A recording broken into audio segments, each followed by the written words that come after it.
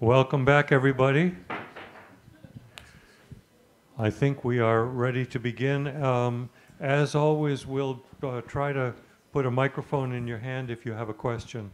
It makes it a lot better for us from the standpoint of recording if you do use the mic. I'm not familiar at all with like Bolivia. What kind of an education system do they have there in terms of educating their young children, right on up? So you've got all these different kinds of indigenous groups. How does that play into the whole thing? Yeah, so a big part of that conversation is urban-rural discrepancies. So what kind of an urban indigenous community would have access to in public education would be dramatically different than what that rural education would look like. And especially in Bolivia, those urban-rural divides in terms of poverty, inequality, job opportunities are dramatically different. So Evo's a really interesting story, and like if you're interested in his education story, that would be easy to track down. So Evo Morales, who was elected and just stepped down. So his family was originally tin miners, I believe. Don't quote me on he was a miner. I don't know if it was tin. I think it was tin. And as the mines were privatized, the family lost their job, and then they moved into a different part of the region and started growing coca. So a lot of his education came in that more rural area. And his political start was as the union organizer of the coca growers labor union. So he talks a lot about his education. I think he went as far as high school, but also don't quote me on that. But kind of different access to different types of education depending on those urban-rural divides. In Chile, similar dynamics in terms of which students are able to access which quality of school, which ones are public, which ones are private, which ones have different types of intercultural education. So which students are able to learn Mapuzungun, or which ones learn exclusively Spanish, which students learn English, which provides a whole nother kind of opening of access to different types of education and career paths.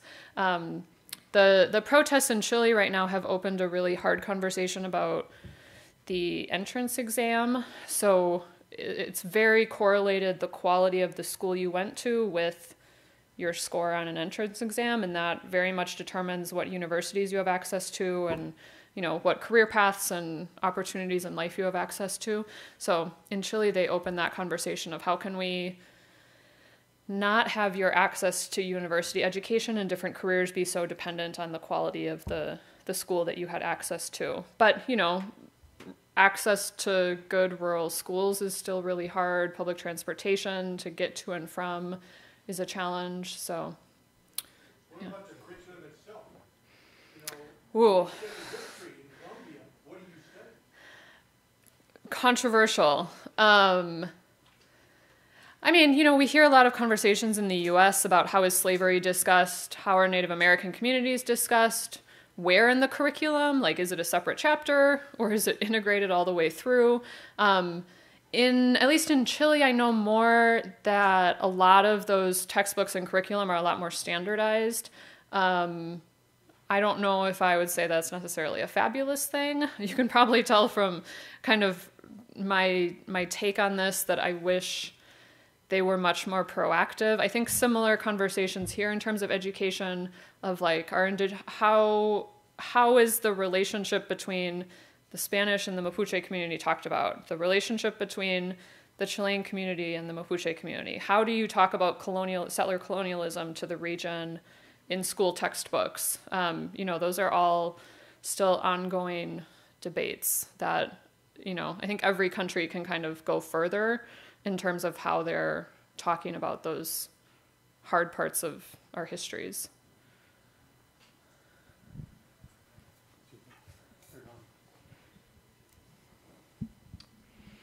What role does the Catholic Church play in any of these debates? Oh, interesting. Differently in different places. So some indigenous communities have better relationships with the Catholic Church, and it kind of served as a point of mobilizing. Sometimes the Catholic Church served very much the opposite purpose, in terms of promoting a very particular way of thinking about indigeneity and religion. But sometimes some of the really powerful indigenous movements were kind of splintered off and started in some of the Catholic churches as kind of a point of mobilizing. Just, a lot of communities, the Catholic Church is really powerful and a social meeting place, a community meeting place. That conversation started and then kind of flowed into more active critiques of the government. So it's complicated, different in different places. But I think as a community as a mechanism of community organizing, churches are prominent and in some communities a powerful place to start a lot of these conversations.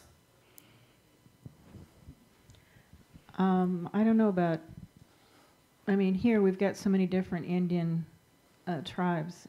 I don't know if it's that way there. And is there any way for those people to get together and try and do things together? Or are they, and I don't know how the poverty levels are so low that they can't even do some of that, or how does that work? I think I'm going to say it's complicated to every question you ask. One thing that has been very challenging for a lot of countries is a lot of the mobilizing and the organization and the legislative change was prompted by the most powerful and the biggest indigenous communities in that country. So in Bolivia, the Aymara and Quechua communities are the ones that kind of pushed a lot of the original activism, or not the activism, but the political power. Well, different demands. So it's a complicated political negotiation of what's good for one community good for another community. In Bolivia, it's been interesting because there's kind of highland and lowland geographically, and the demands of those different communities are very different. So a lot of the extractivism is happening in the lowland regions, the parts that's really close to Paraguay and Brazil, really fertile, powerful, profitable land. So what those communities are looking for is very different than the highland communities who are a lot more urban. The trajectories have been very different. And there were a lot of critiques by indigenous communities of Evo for favoring some demands of some communities over others, as he kind of played out his policy platforms. In Chile, the Mapuche community is about 85% of the indigenous community in Chile. And so a lot of what's written in the law that I talked about is motivated by their demands, because there was a lot more political sway that they were able to hold. I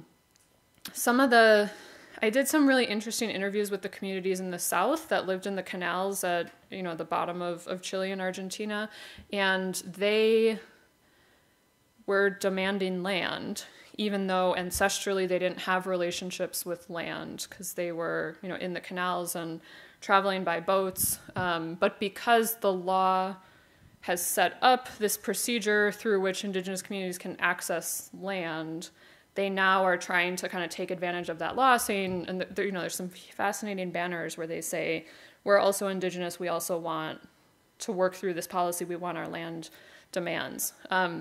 So I think it's a concerning example of kind of what the government does structures how indigenous communities articulate their demands, and what is the demand that they're looking for? Does the policy map onto that demand? How are you kind of reinventing indigenous identity by the policy that you're creating is complicated. And of course, who are the leaders? Some leaders from some communities are going to be more powerful and have more people and have more political capital, more social capital, more economic capital to push through more changes. And other communities won't have that same amount.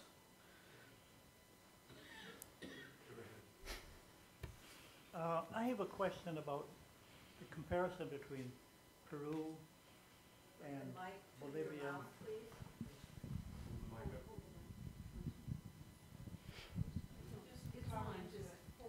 Oh, yes. Is that better? Yep, perfect. The comparison between Bolivians, Peruvians, and Chileans. Is there a big difference between the people that live there that are native to those countries? Yeah. So, Peru, is kind of center of the Incan Empire, but it's important to keep in mind that the Incan Empire was an empire that conquered lots of indigenous communities that were around it before the Incan Empire kind of coalesced. So it was very expansionist. The Incan Empire got down to where the Mapuche community was, but the Mapuche community was never conquered. It was the only community not to be conquered by the Incan Empire as the Incan Empire kind of expanded. I think of it in terms of layers of different communities with different governing structures that kind of start to interact with each other. So like in Bolivia and Peru, there's a lot of communities that had kind of a family-based communal kinship structure that then were incorporated into the Incan Empire, then were incorporated into Peru or Bolivia, and now are interacting with the policies that Peru and Bolivia have. So think kind of layers of governing structures on top of different communities that were there even pre-Incan Empire. Yeah. I hiked on it once in Chile. It's fascinating. It, because it was communication lines. So, they needed those lines of communication to be able to communicate from one point in the empire to the other. And they had runners. And you can still, a lot of those trails are still hiking trails today. I have two questions for you. The first one is, why is the indigenous percentage so great in Bolivia, where it's over 50%, and Guatemala it's like over 40%? Okay, the second question is, over time, civilization has conquered different, that was the name of the game. You go out and conquered somebody, and all of a sudden, then that's their land. Mm-hmm. So then somebody else comes in and conquers it, and so forth. Mm-hmm. Well, you look at the generations of land ownership through time, and my question is, how can you revert back to the original owners of land when it's changed hands many, many times through civilization? Mm-hmm. And it just baffles me how you can go back and say, well, for the last 2,000 years, that doesn't matter. We're going back, and these indigenous people should get this land. Yeah. And I don't think there is an answer, but people that think it should go back to those folks, I don't quite understand. Yeah. So first of all, in terms of the percentages, so all of those numbers are people self-identifying as indigenous. So it's actually really fascinating to watch swings in those numbers. So the one that was up there, Bolivia, was in the 60s. Currently, it's about 45%, I think, of the population is identifying as indigenous. I think because of how critical they are of the Evo presidency.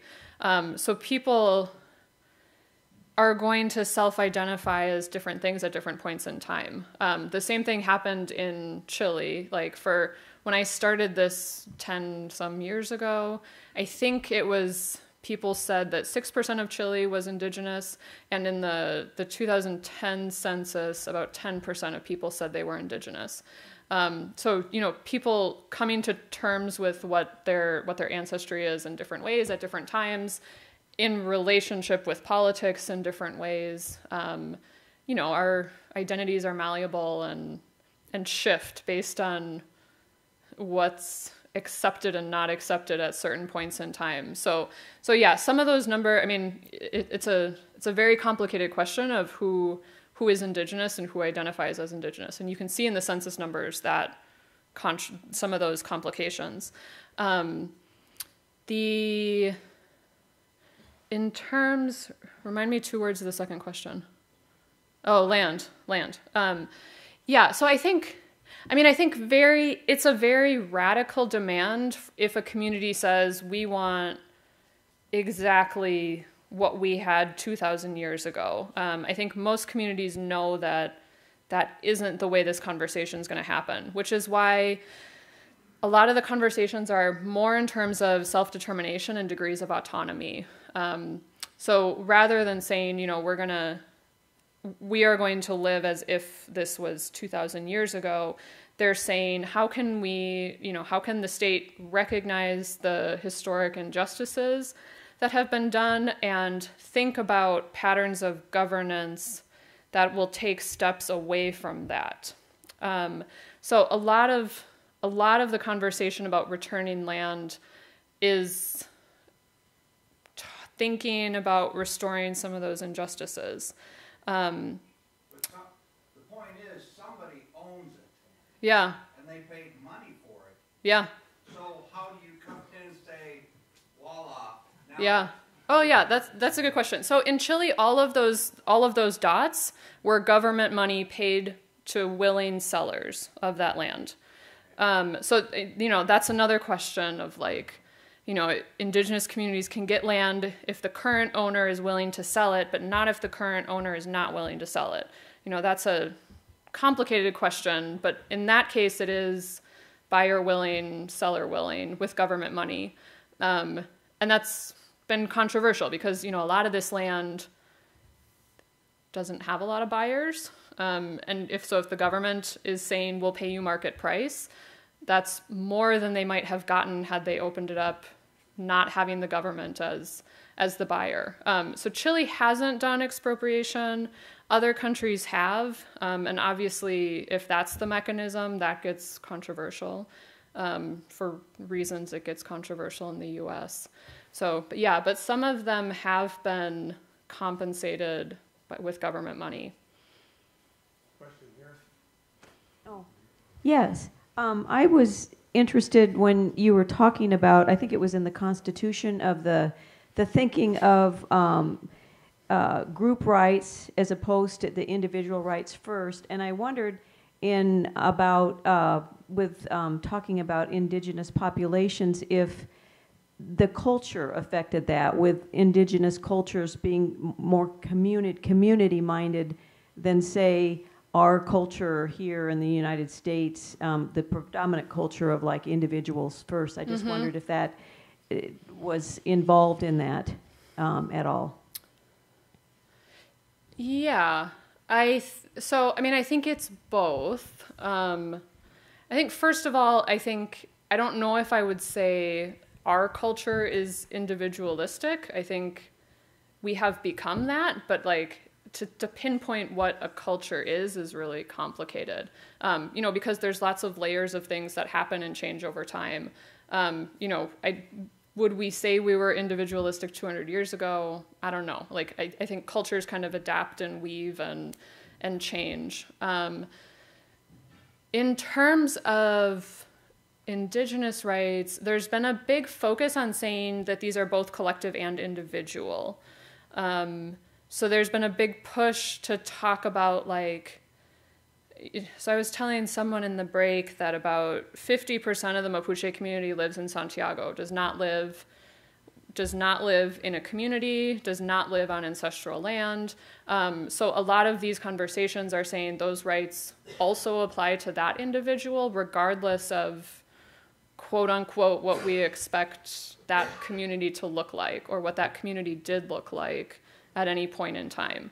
So it's kind of saying, you know, we know there are these inequalities in development, in access to education, in experiences with citizenship, and that's both individual and collective. So lots of people in the 50s and 60s in Chile moved up to the capital, and the government, not the government, but the UN has been very clear in saying this conversation about indigenous rights applies to both the community and the individual that left the community at whatever point in time. So both. The last couple of questions kind of touch on this. The question of how people identify as indigenous. And I wondered, in these various places, how much do you observe the practice of adjusting their costume, their language, their music, and using that as part of their identification. Any place in particular? Well, I was thinking of just the other day. I saw that the Maya in Mexico were using the Maya numeral system, which is based on a base 20. They were teaching children in school, and it was part of a revival of using the costumes as well. Yeah.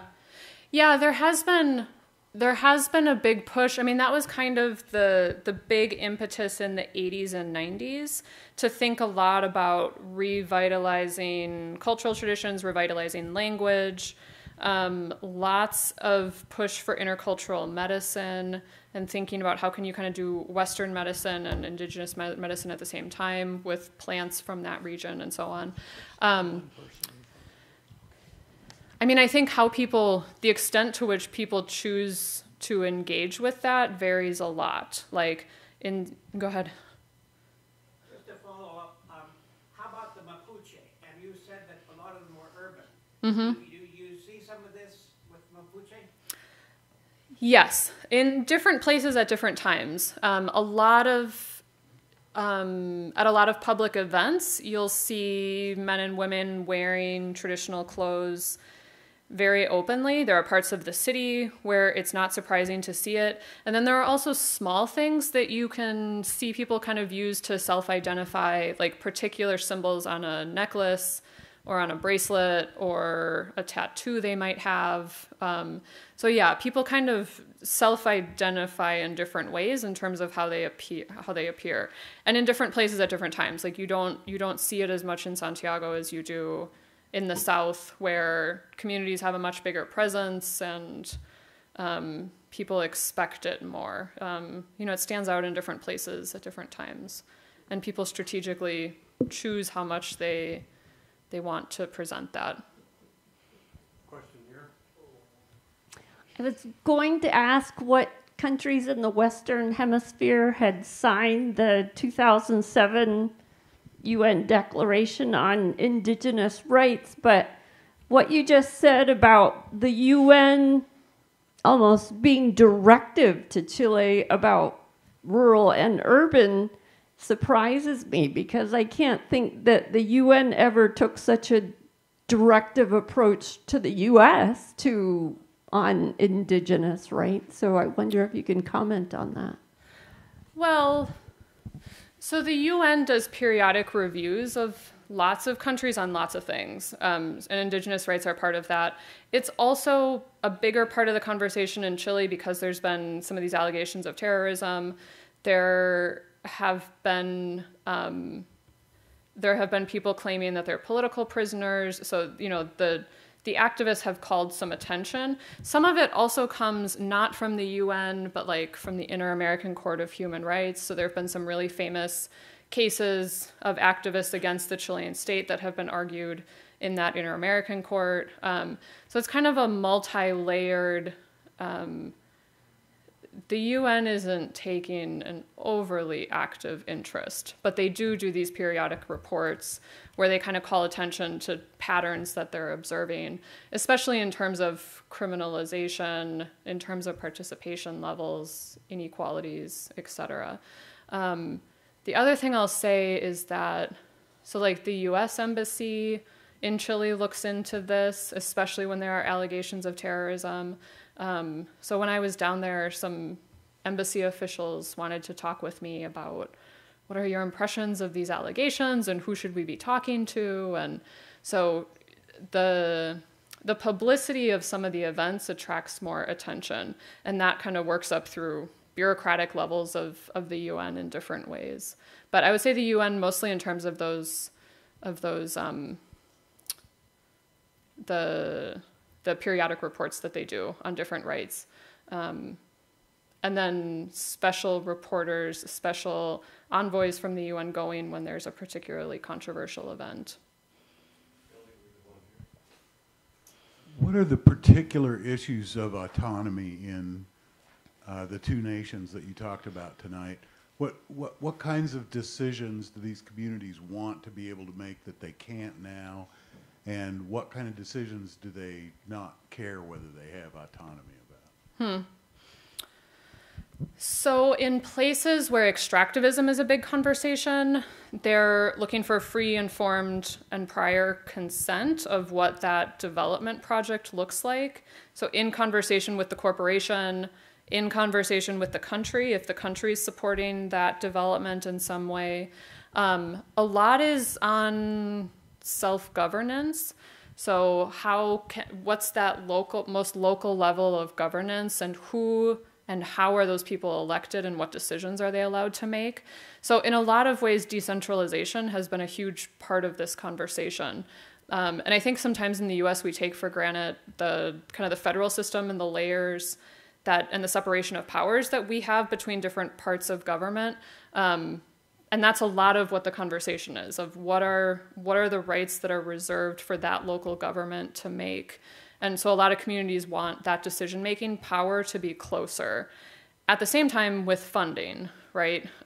So, if they can run their own government but have no budget and have no right to the taxes that are collected in that region, no right to the profits of the corporation that's operating in that region.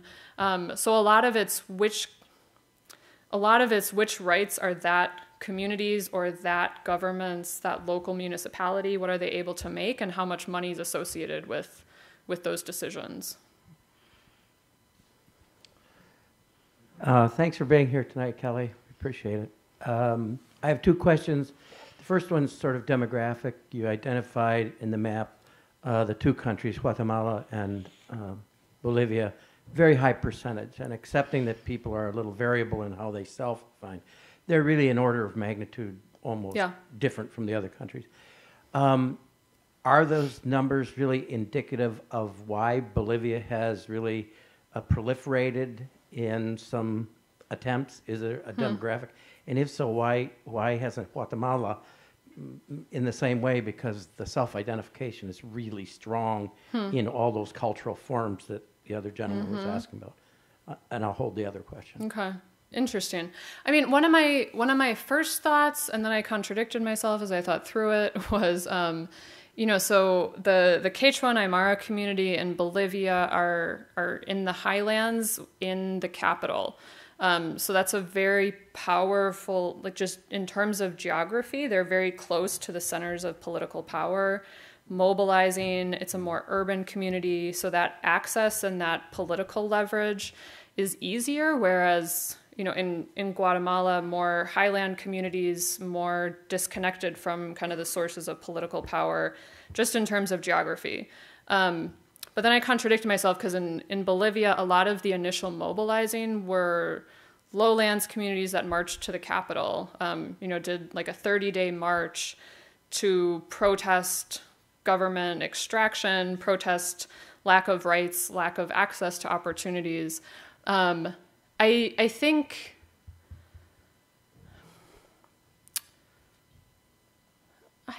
that's a great question.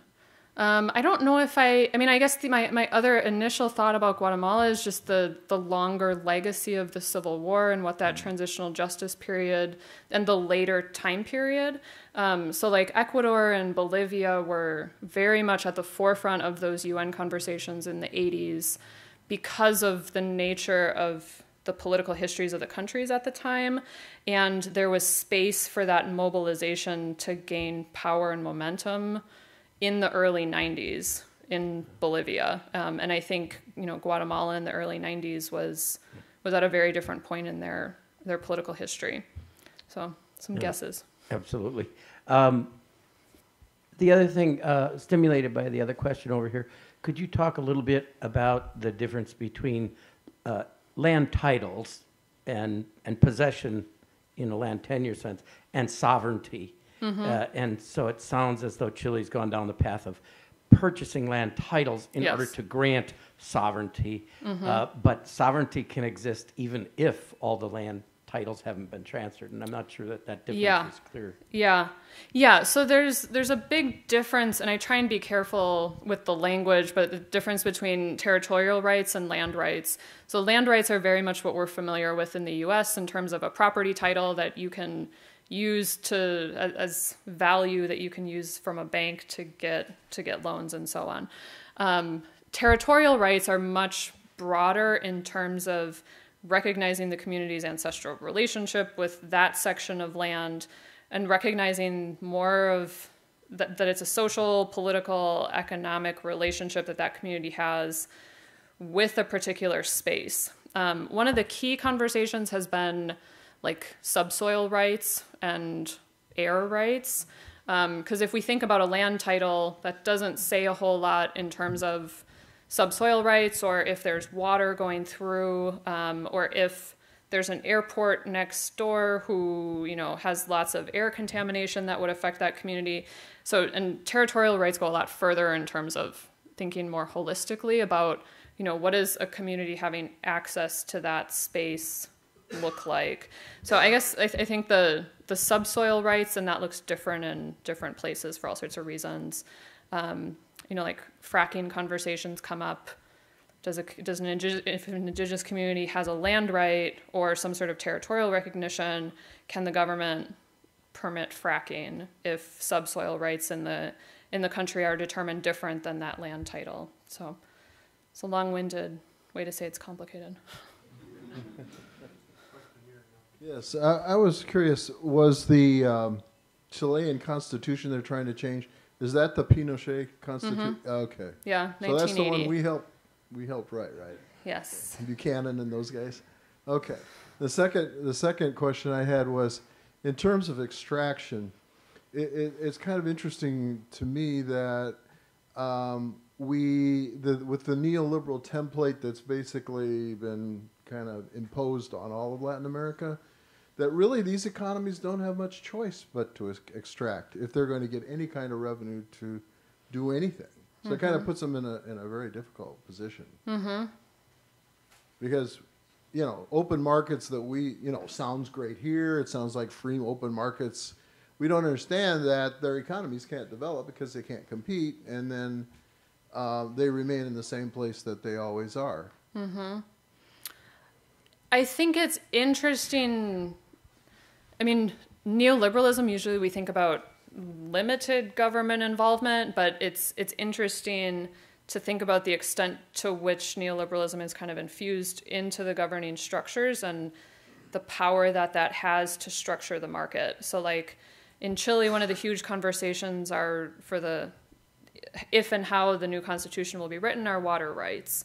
I think neoliberalism was very embedded in how the Chilean constitution talks about water rights, and thinking about, how can Chile a little more responsibly develop in a way that isn't as extractive and problematic for some of the small landowners that aren't able to get access to the water rights that the larger corporations are. How can the Constitution kind of intervene in small ways to facilitate the market in different ways? So I think it's tweaks in terms of how the government is set up and for who. And, if the state is set up to facilitate the market, that's very challenging for a lot of people. So, I don't think the direction that Chile will go in is to undo engagement with the market. I don't in any way. But I think it's small tweaks in terms of how can we ensure that this small landowner who doesn't have water rights is able to acquire some water rights so that they are also able to engage with the market. So I think it's kind of how can we expand the scope of the market rather than engage or not engage with the market? Like which people are able to access that?